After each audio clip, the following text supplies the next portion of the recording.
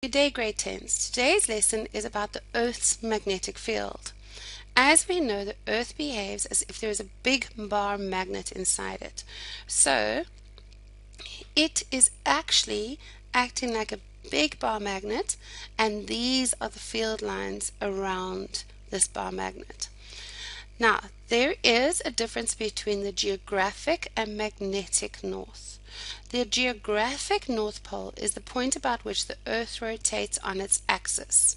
We know the Earth rotates, and the line along which it rotates is actually the geographic North Pole and the geographic South Pole. Whereas the magnetic North Pole, in other words, the North Pole that the compass points to, is actually about it's actually hundreds of kilometers away from the geographic North Pole. It's about 15 to 20 degrees apart. So if you look over here on this little map, you can see that here is the geographic North Pole, and this is the magnetic North Pole. And this angle between them is called the angle of declination. And if you've done geography already, you'll have learned a little bit about that already. So now, why is the Earth's magnetic field, so important? The sun gives off very high energy charged particles, very high energy charged particles. The stream of charged particles coming from the sun is called solar winds. And these solar winds carry these high charged particles, and it can be very dangerous to humans and animals on Earth. So what we're lucky that we have what is called a magnetosphere. Now, this is an artist's rendition, in other words, an artist's picture of what he thinks it looks like.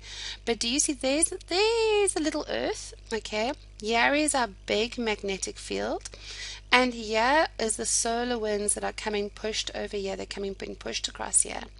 So what happens is these charged particles come close to Earth and they're deflected by the Earth's magnetic field.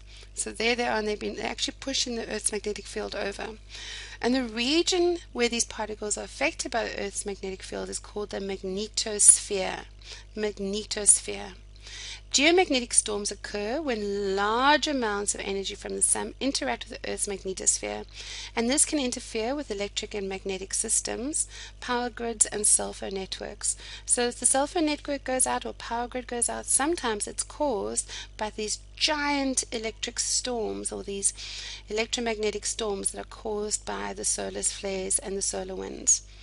Now, the cool thing about our magnetosphere is that when the charged particles from the solar winds from the sun reach the Earth's magnetosphere, they spiral along the magnetic field lines towards the north and south poles.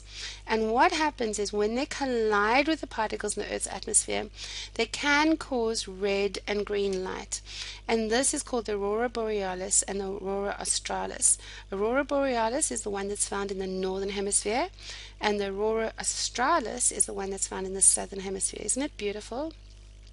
Right, and that's all that you need to know about the Earth's magnetic field. Have a wonderful day, grade 10s.